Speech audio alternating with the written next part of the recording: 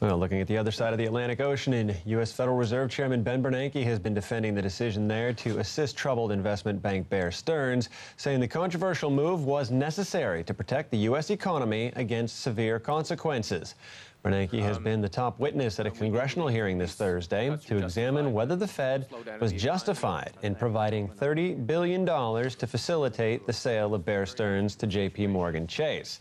Bernanke says that given the exceptional pressures on the U.S. economy, the fallout, if Bear Stearns had been allowed to fail, could have been severe and far-reaching. But critics have questioned the legality of putting $30 billion of taxpayers' money at risk and say the intervention prevented the natural discipline of the market from taking its course.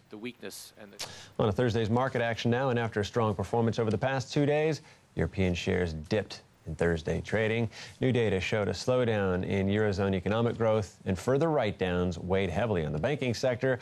Our markets correspondent Uli Bart sent us this summary of the Thursday session from Frankfurt. The DAX was weaker, but nobody here in Frankfurt was really worried about that. Indeed, many people had thought that profit-taking was in order after the previous 2 days saw enormous share price gains, above all in the banks. What's going to be really interesting, people said, though, is Friday's trading. There's labor market data expected from the United States, and one wants to interpret from that how weak the U.S. economy really is and what that means for trading in the next few days as well. BASF and Bayer were among the day's gainers against the general trend. These two chemical companies profited from news from Syngenta. Syngenta is an agrochemical company from Switzerland, and it has a thriving business with the agricultural sector. BASF and Bayer also have business like that, so people are hoping that they will also report higher profits. Uli Bart's for us there in Frankfurt, where we can stay for a closer look at the numbers.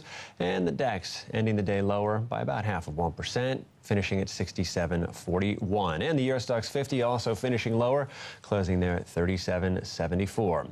Meanwhile, over on Wall Street, the Dow Jones Industrial is closing up into positive territory, finishing the Thursday session at 12,626 points. Meanwhile, on the currency markets, the euro trading higher at this hour at a value of $1 US$56.62.